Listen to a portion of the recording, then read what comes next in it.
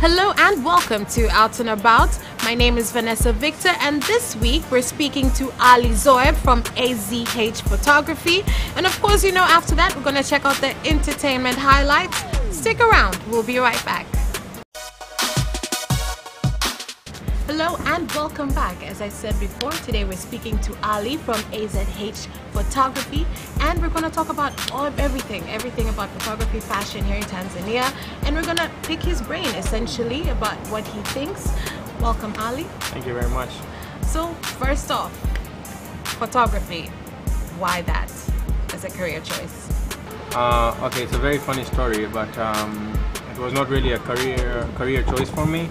But it just developed out of passion. When I was studying in States, I was studying chemical engineering, and that used to be really a big stress for me. And I needed something to release the stress. So I used to just take my camera and go out there and shoot basically. So that's where it developed from.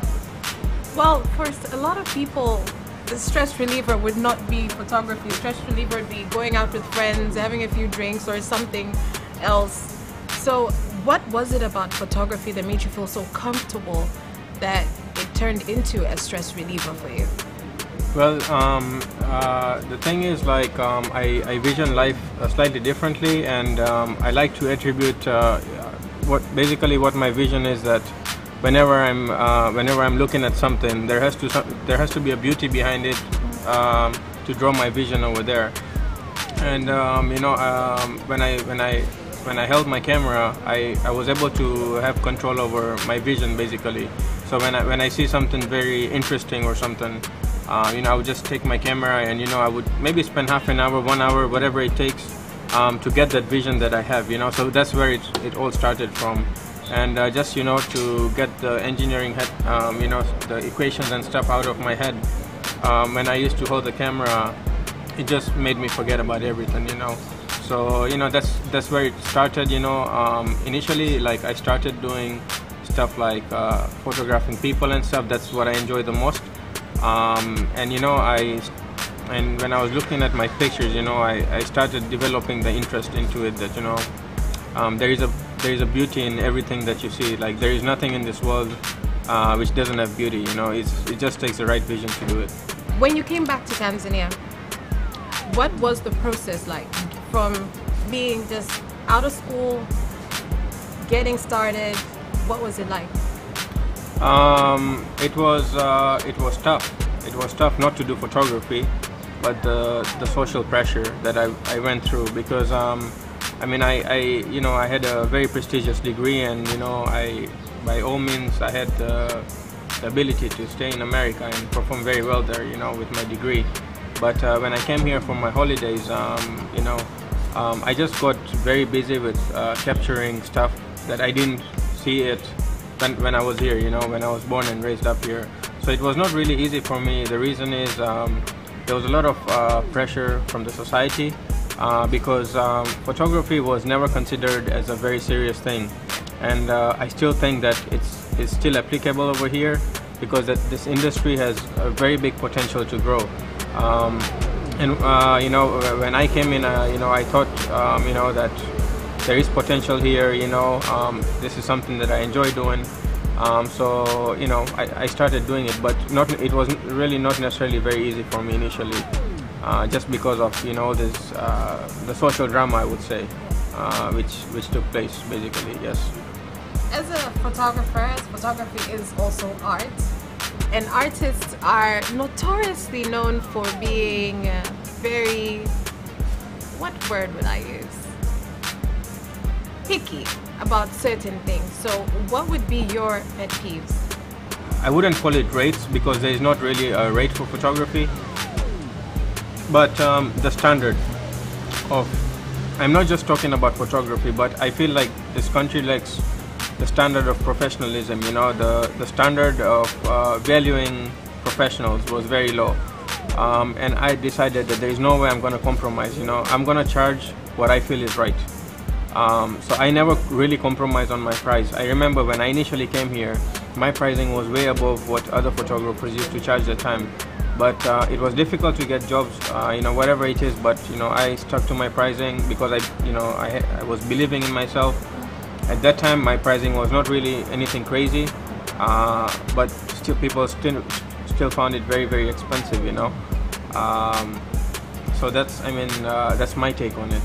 That it was tough, but what really annoys me is people who want to abuse your rights of performing. They want good work, but they don't want to pay the price. For. So that standard, that respect for photography was never there. That's what I felt.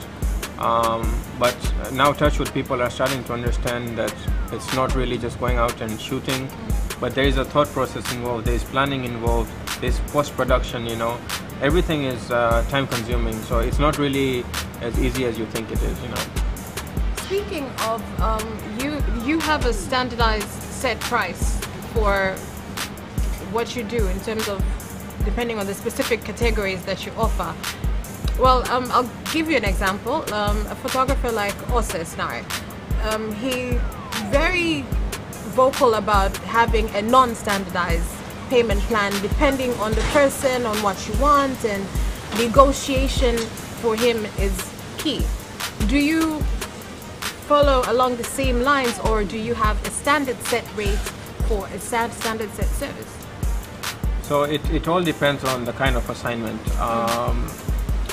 Basically, like I said, you cannot really have a standardized pricing, but for events and stuff, I don't have a standardized pricing, but what I have is a platform for the clients to know what ballpark they're looking at. So that's how I would define it. You cannot you can say that for example, if you're shooting a wedding, you can say that it's a 3-hour ceremony, but there might be shots that need to be taken before the event. The time of setting up all these things, time is money. So you have to consider all these things. So it's good to have everything planned properly. I need to look at the logistics. I need to look at what do you want. I also need to consider how much processing I need. So that all defines a pricing scheme basically. It factors into everything. Yes. For our viewers who don't really maybe understand, because they're paying you for a certain service, why you so focused on the timing, could you explain why timing for a photographer is such an important thing? When they decide, or I decide that we're gonna meet at 10 o'clock, and then you show up at 10:30, I've lost 30 minutes of my time. Who's gonna pay for that? So I don't compromise on timing. I've kicked out many people, including celebrities, from my studio for not being there on time. For me, time is everything, and everybody knows me. Knows this about me, that I'm very, very particular about timing. When I do shoots and stuff, I plan. I understand there is traffic. I understand there. Stuff happens. But we have to get used to it. You can't be using this to an advantage now. You understand that it's going to take you an hour to cross Cylinder Bridge and leave 2 hours before. It's not that hard. It's going to save my time. It's going to save your time. And that's how it works. So for some of the people that I've lost as customers it's because of timing, and I don't really feel I don't feel bad about it, because if they cannot respect time, I don't think they can respect anything else in life. Since you started in Dar es Salaam in Tanzania to now 2015, what's been the biggest difference? The biggest difference is when I came here about 5 or 6 years back, there was a monopoly, and there was a monopoly not because there are few people here, but it was non-existent, pretty much non-existent here. There were just a very few performers here. The market was very big, and you see those kind of things. So what has changed right now is people are starting to just not photography, but you consider video, artists, painters. You see there is a lot of development right now that I see. That people are understanding that this is professional work. You got to be paid for it. You got to pay your bills with it. So that's what it has not changed, but it is starting to change, and I'm very happy to see. There are a lot of photographers out there who are performing very well. Some people are trying really hard. So it's all driven by passion at the end of the day. You know what the difference you can, the immediate difference that you can see between the performers and the non-performers is, you know, it's just passion, you know. It's interesting to hear you say that, because in the entertainment industry, something that's always put out there a lot is this artist, be it in music, in painters, photography, doesn't really want to see that other person succeed, because if they succeed, they're going to take their jobs. But you are all for that. Why is because I think competition is good. Competition ups your game. It helps with development. But not a lot of people think like that. Why do you think that is? Now, there is two ways you can define competition. You know, you can define competition as competition, and you can define competition as healthy competition. You know, and when you ask me personally, you know, and it's not to sound cocky or whatever, you know, but there is no competition for me. Not because I'm the best or whatever it is, you know, I don't consider myself as the best. I don't look at myself as to be superior, but there is no competition because there is so much potential in this market. You know, everyone can get a piece of it, and we are not going to be fighting over anything. Guess what? If we talk about Ose, we talk about Albert, we talk about Raki, we talk about Henry, these, you know, the best photographers in the industry. We are very good friends. You know, there is absolutely no grudge behind us, you know, between us, you know. There is no drama. I mean, you know, everyone is doing good, everyone is specialized in their own thing. And, you know, we appreciate each other's work, you know. The difference is, you know, how much you show it, you know. I mean, publicly, I'm on TV right now. You know, I can tell you that, you know, I'm very, very impressed, and I'm, you know, it really encourages me that, you know, there is people out there who are taking art very seriously, you know. For example, Rocky, you know, he's been in this industry for a very, very long time. He's still doing good, you know, he's still busy. There's nothing wrong, you know. There's me, I came into the market, Ose came, Albert came, you know. Is it really affecting any of us? Not really. Not really, you know. We are all busy doing different things, you know. Everyone is specialized in their own different field, you know. So, you know, honestly, if you're asking me about competition, there's absolutely no competition. You know, Tanzania, we have so much potential that, you know, I don't even see competition in the next 20 years. I don't see anyone trying to hijack any jobs from me, you know. But then again, when you talk about unhealthy competition is, you know, there is a difference again between inspiration and being a target. You know, to be inspired, you know, you know, I'm inspired by Osa, I'm inspired by Raki, you know, I'm inspired by Henry. There's nothing wrong with it, you know. But the moment I start thinking as to how am I gonna, you know, how am I gonna bring this guy down, or, you know, how am I gonna hijack the jobs? I mean, you know, it's very, very stupid, you know, honestly. And I see those kind of dramas starting to emerge right now. You know, I really see those kind of people. You know, we have also been targets of, but then, you know, between me and my team, we just take it very easy, you know, because at the end of the day, it's all about your faith. You know, if you are doing things with a very good intention, there is nobody who can stop you. You know, nothing can go wrong.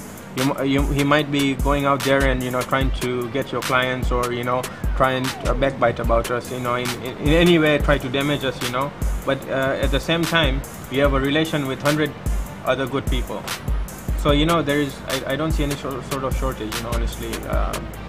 There is no competition. I'll say it again, you know, there's literally no competition. There's plenty of jobs to go around. There is too much going on. You know, there is too much. And unfortunately, we don't have enough manpower. I honestly, at this stage, I just want more photographers to come in and capture. I mean,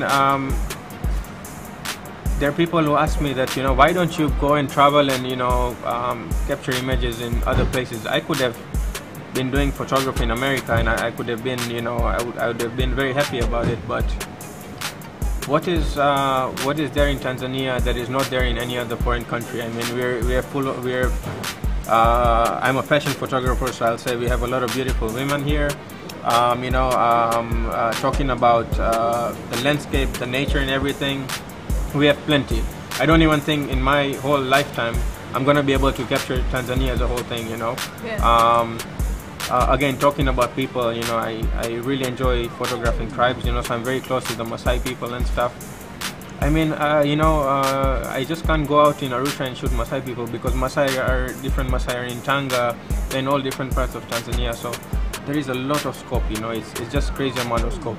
Especially now that there's been so much cultural diffusion, like the Maasai in Zanzibar, they're in Dar, they're everywhere. It's like Chaga, I'm Chaga, we're everywhere, Yeah. literally everywhere.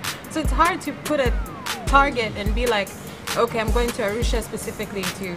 Exactly. Unless it's like a specific area, like you're going to Serengeti or you're going to a national park, that makes sense. But you can't go to one specific place looking for one specific type of person because that doesn't really exist now. Yeah. It doesn't make sense to have that kind of mentality now. No, there is unlimited resource over here in Tanzania. You see somebody, designer, name will be withheld, put out a collection in Dar es Salaam, let's say. 4 months later, put up the same collection in Lusaka or in Zanzibar. And for me, that's a big no-no because where's the creativity in that? If you're going to be putting out one collection, one design of 20, 30 pieces in one space of time, then do that. I'll give a big heads up to Doreen Mashika. Were you there at the show? Yes. Yes. And when you go into something like that, you see the models are performing very well. The standard of the clothing is very high. People who make the clothing are women, local women. Yeah. She doesn't have to take her stuff to America to get it made. Exactly. When we have resource here. So when you see this kind of people performing, you don't have to, think even twice that, are they paying money to be in this industry or what are they doing to be in the industry? But it's all faith. They are working with a very clean intention. They're uplifting people. And when you do those kind of things, you will definitely see a change in yourself. And I mean, Doreen Mashika in the past 2-3 years, I don't think she's growing fast, but I think she's growing exponential. Yes. She's hitting eBay, she's hitting all these like crazy markets out there, It's because it's clean coming from her heart, She's very authentic. She uses local materials. Everything is authentic about it, It's not copy-paste. Yes. Azhphotography, vclick concepts, 3 years, 5 years, 10 years. Where do you see it? One thing that, I really pray that never changes, that one constant factor that, I really pray that, it never changes is the brotherhood I share with my team. That's, the love and everything. I even if it's 30, 40 years, whether we are doing photography or not, I want it to be, the same constant factor, because we have not compromised on passion. I cannot say that I had less passion 5 years back or I'm going to have more passion 10 years from now. What I'm operating right now is the maximum threshold for passion, for all of us. So I mean that's something that is very close to me, that even after 10 or 15 years I see ourselves very passionate, whether we're doing photography or anything related to it. Photography is always going to be there in my life, I don't see it coming out anytime soon. I'm really enjoying this and I feel like I'm learning a lot, but what I see like in the next 10 or 15 years is still passion. We're gonna be talking here, we might be you might be having a walking stick, me too, you might be holding this camera, we might be having this conversation again, but I think my passion is never gonna die down for this industry. Thank you so much, Ali. It's been a very insightful conversation. I've learned quite a bit, not only about the industry, but about yourself and your character as a person.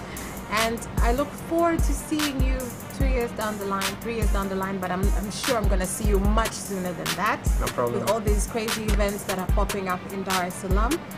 And that's it for us with this amazing interview. Let's go check out the entertainment highlights and then we'll be right back.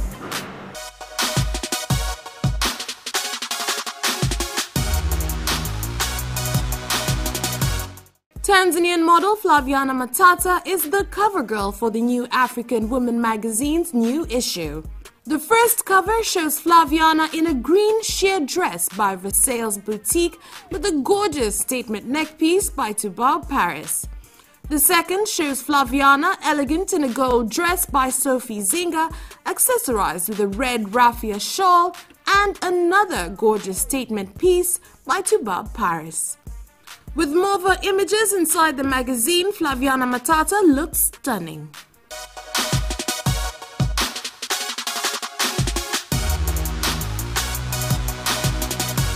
Let's take a look at 10 of the most unusual schools in the world.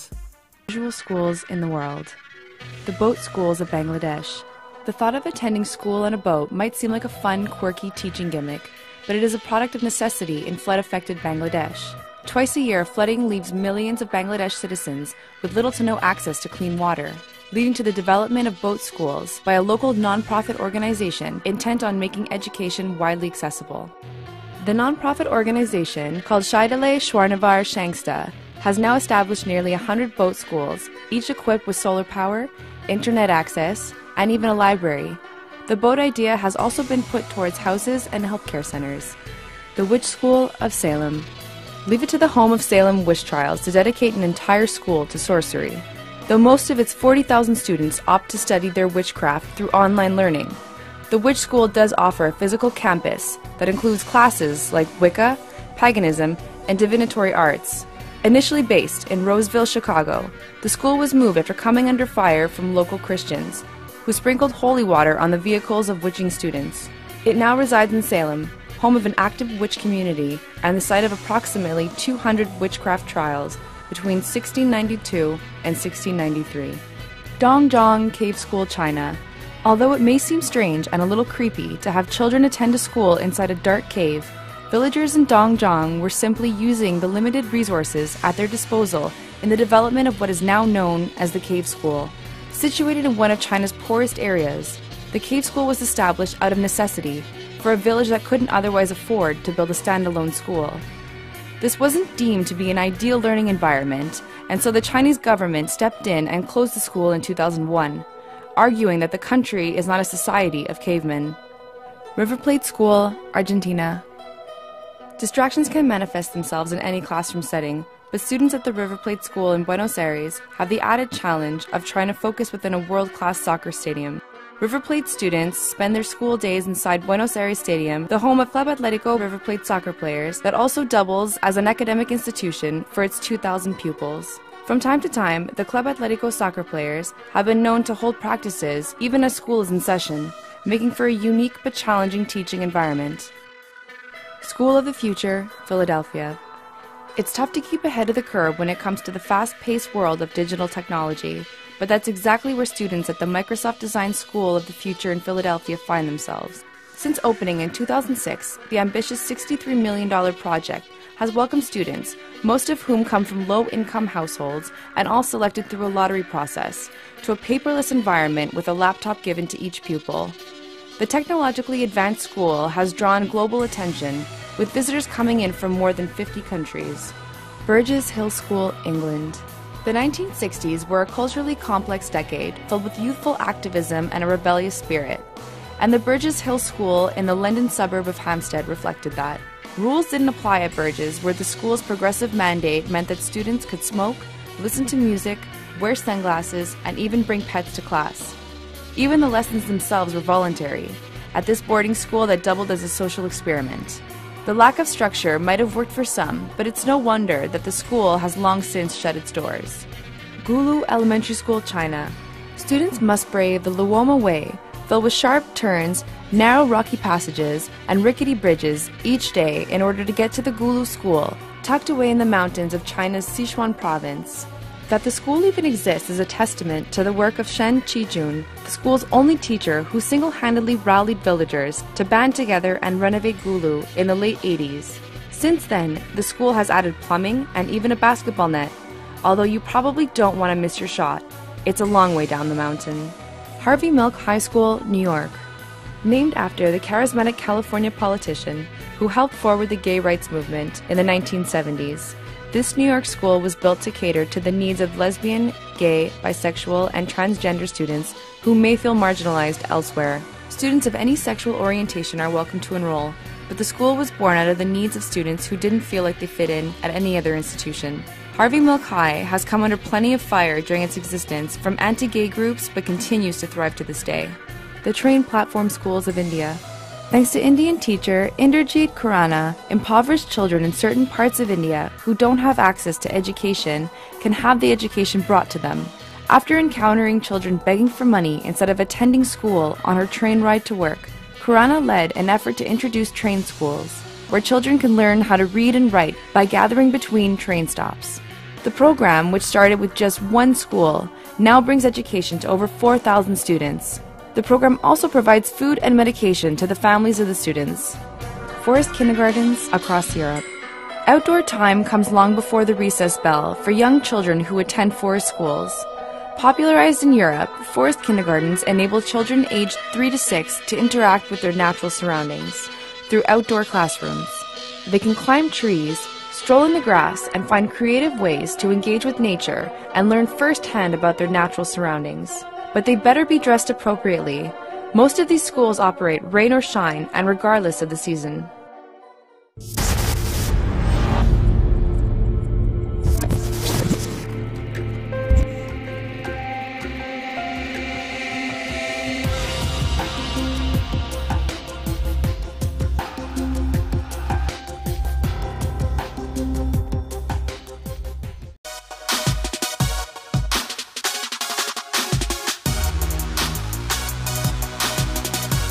Our must-watch film this week.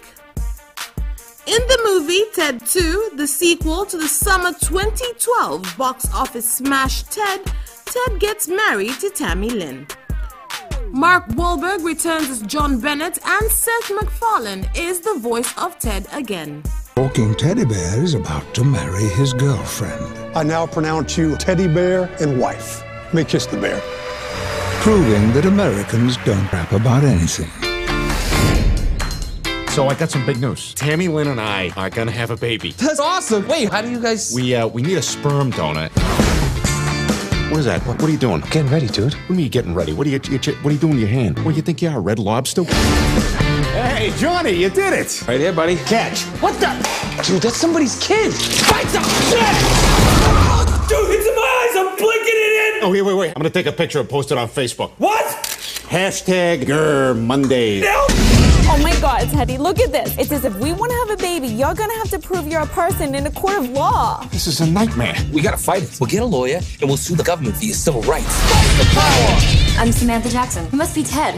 Yeah, Samantha Jackson. What's your middle name? Leslie. Oh my God, you're Sam L. Jackson. That's great. I mean, just like Sam L. Jackson. Who is that? You ever seen any movie ever? He's the black guy. They've denied you the same rights as everybody else just because you're different. Can you get me my life back? Ted, do you believe you have a soul? What did you think I would do at this moment? Objection. Overruled. You want to be human in the eyes of the law. The important thing about being human is making a contribution to society. Where the hell's my coffee? You're not building rockets? Figure it out. Look, do it. I'm gonna do it. Oh my God! Who did that? Sir, I apologize for my 5-year-old child. Bad Butch, you sit there and eat your fish nuggets. Fishy nuggies.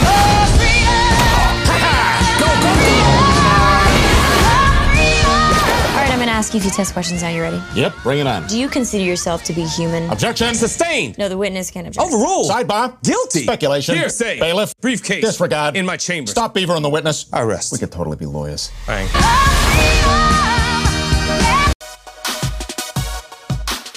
And that's it for this week's episode. If you have any comments, suggestions, or criticisms, check us out on our Facebook and Twitter pages. And of course, at some point you can also watch the show on YouTube.